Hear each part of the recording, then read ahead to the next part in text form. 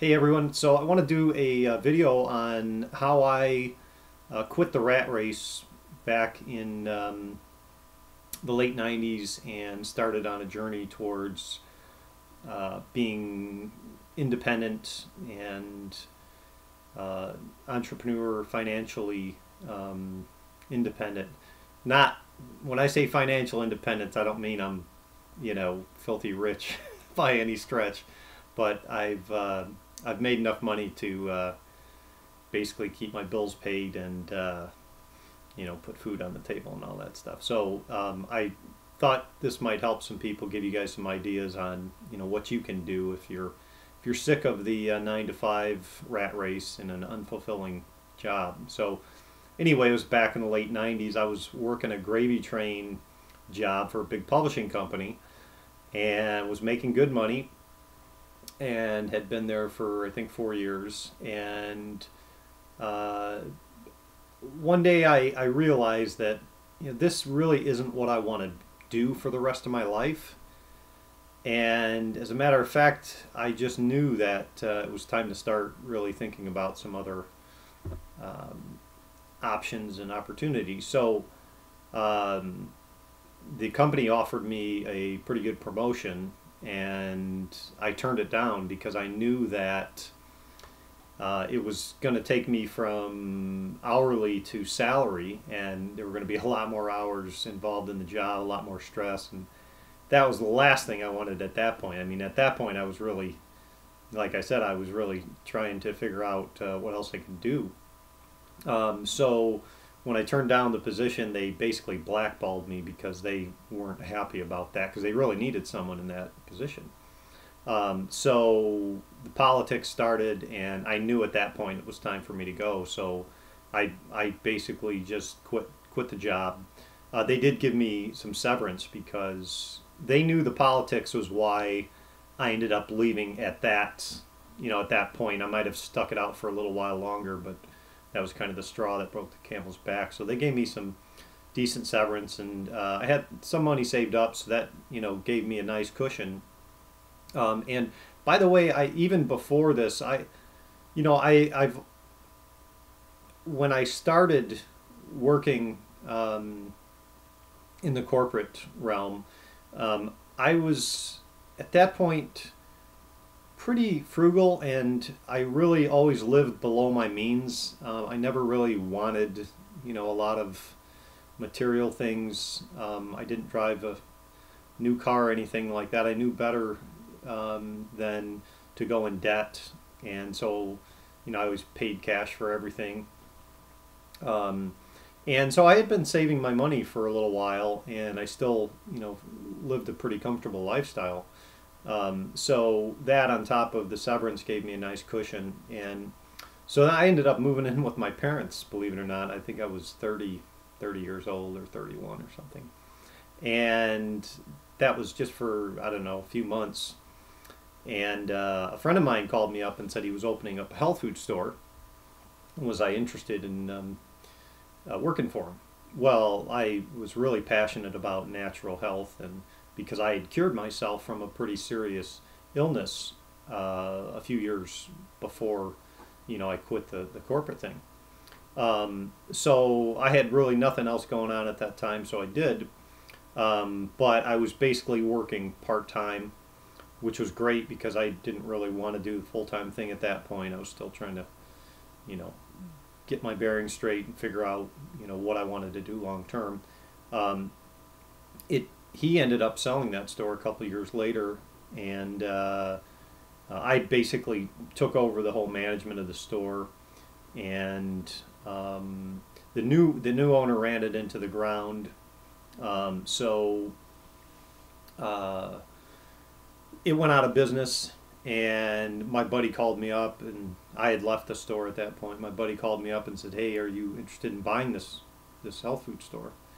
And I said no, because at that point they'd closed the doors, and customers were dropping like flies and everything. And so after talking with some friends about it, I decided to go ahead and do it. And I got it for, I think I bought the store for like $4,000 or something. It was really cheap. So opened it back up, and got most of the customers back. And I did that for, I think, 3 years. And at the end of 3 years, I knew it was time to move on because I'd had enough of working 6 days a week, no holidays, no vacations, nothing like that. And I wanted some freedom. So it was 3 months, I think, before my lease was up, which was a 3-year lease. And I decided either I was going to sell it or close it. And out of the blue, some guy contacted me that I had talked to a couple of years prior about the business, and he was interested in buying it. So literally a month and a half before my lease was up, he came in, signed a contract, gave me a deposit, and I sold it on contract, so he paid me monthly on it, and I was done. So and again, I had been saving my money through those years of running the business and owning the business, and then I had cash coming in from him. So that actually gave me enough money to build my own small house, which I am living in currently, and out in the boondocks. I bought almost 2 acres of land, and I built this small passive solar, super energy efficient house. And I did that cash. I didn't get a mortgage. And so the real benefit there, obviously, is I have no rent payment every month. I have no mortgage. All I have to do is pay my utilities, put food on the table, gas in my car, and my bills are paid. So that has been probably the key strategy for many years, because I always kept my expenses low, and I didn't go on fancy vacations. I have traveled some, but even when I travel, I don't stay in 5-star hotels, and I camp, and I'm very smart with my money. And so I really think that that's one of the key strategies, is to live below your means, and to save everything you can until you get to the point where you could do something like that, where you could buy a place and not have that mortgage over your head, because that's going to make it a lot easier for you to keep your bills paid every month. So typically rent is over 50% of your monthly expenses. So right there, you've cut your expenses in half at least. So the other thing that I really focused on was learning certain skills. And so obviously, building this house, I had to learn carpentry and basically just how to manage a big project like that. So the other areas that I studied in depth were, of course, nutrition and natural health. I've been studying that for the last almost 20 years now. And also philosophy and personal growth has been a big interest of mine, so I've spent lots of time studying that. And so since I built the house and sold the store, again, I had to figure out how to make some money.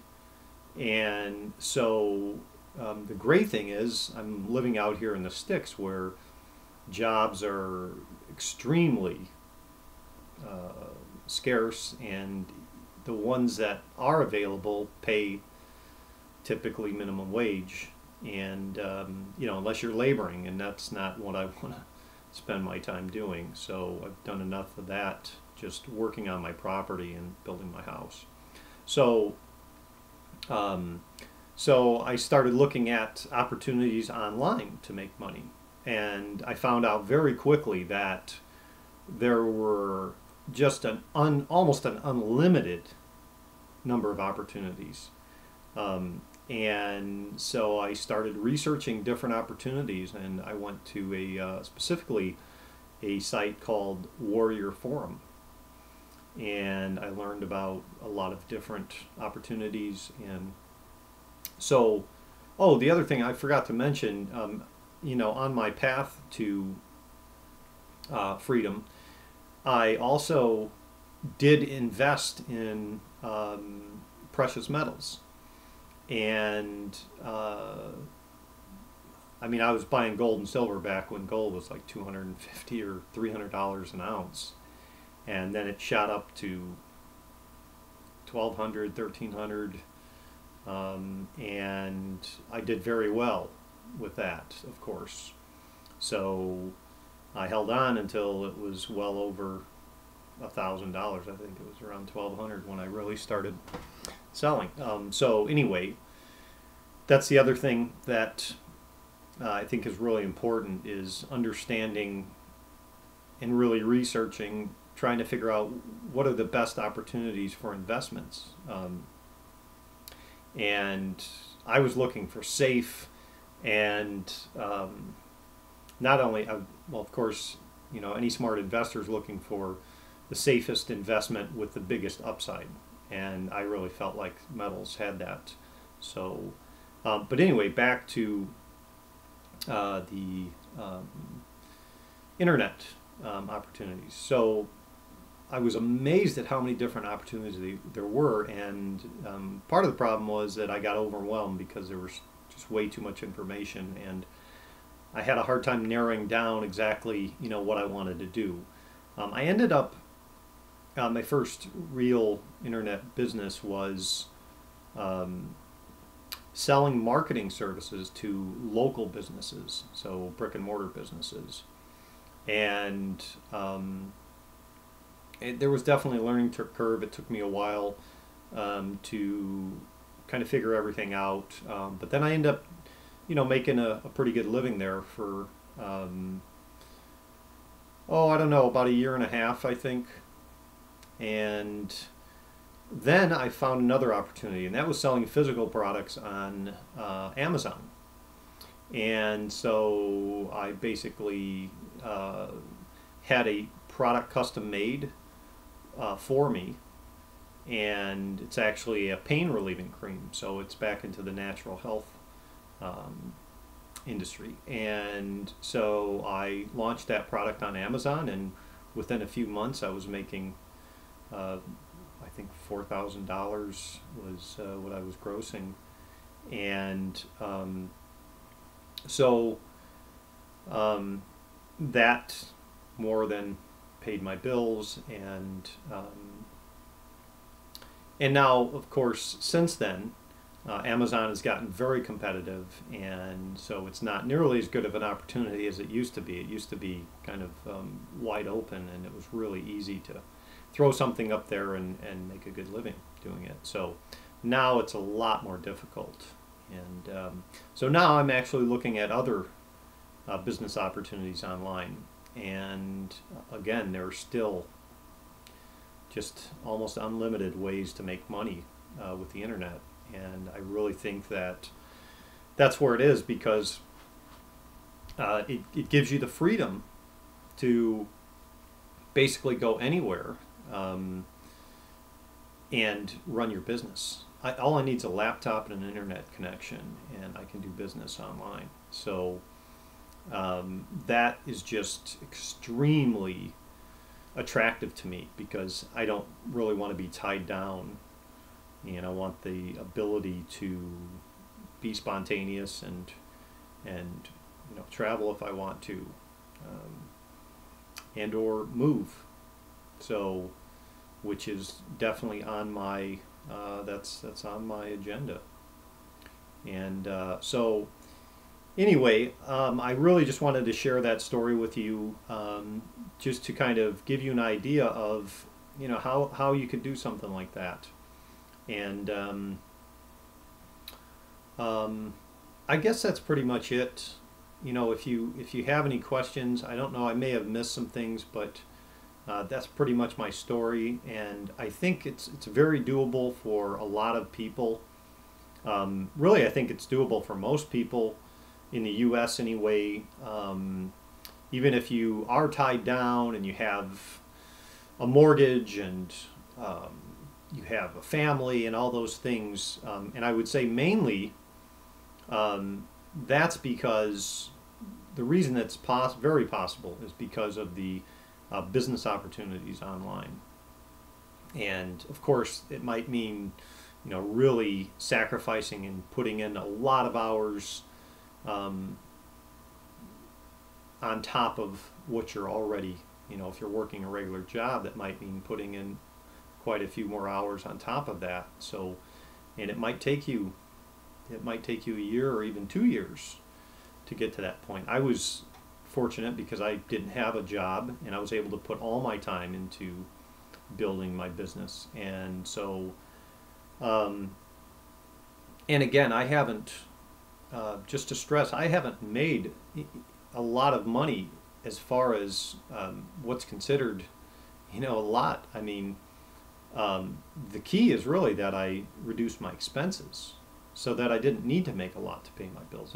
And to be completely honest, once I have my bills paid and I have some spending money so that I can do the things I really enjoy doing, then I don't, you know, my focus goes off of business and it goes into other things like writing music, and I have a lot of other interests, philosophy, and like I said, personal growth, and yoga and meditation, spiritual practices. So I've spent a lot of time on those things in the last, you know, since I became free, and not that much time on business. I mean, once I got a business established, then I wouldn't, even with my health food store, I put very little time into actually running that store.